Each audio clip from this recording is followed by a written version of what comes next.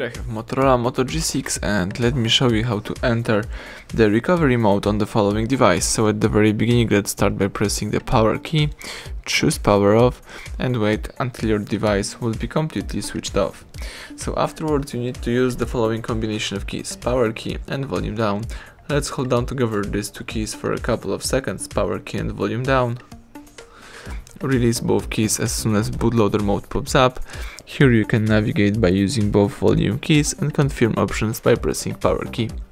So let's scroll down to choose recovery mode, press power key to confirm it, and as you can see the device is booting into recovery mode. Let's wait a couple of seconds. This is the no command logo, so it means that now you have to start holding the power key, and while holding power, press volume up once. And that's it, this is the Android recovery mode. Here you can read a couple of useful information about your device, and you may also navigate here by using volume keys and confirm options by pressing power key. Here you can reboot the bootloader, apply update from the ADB.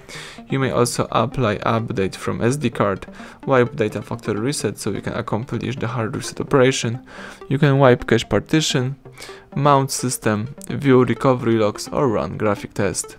If you would like to quit this mode, let's choose the last option, power off, or the first one, reboot system now. Now to confirm it, of course you have to press power key and the device is restarting and booting into a normal mode.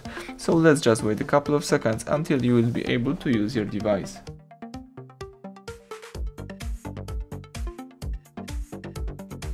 And that's it, now you can unlock your device and start using your phone.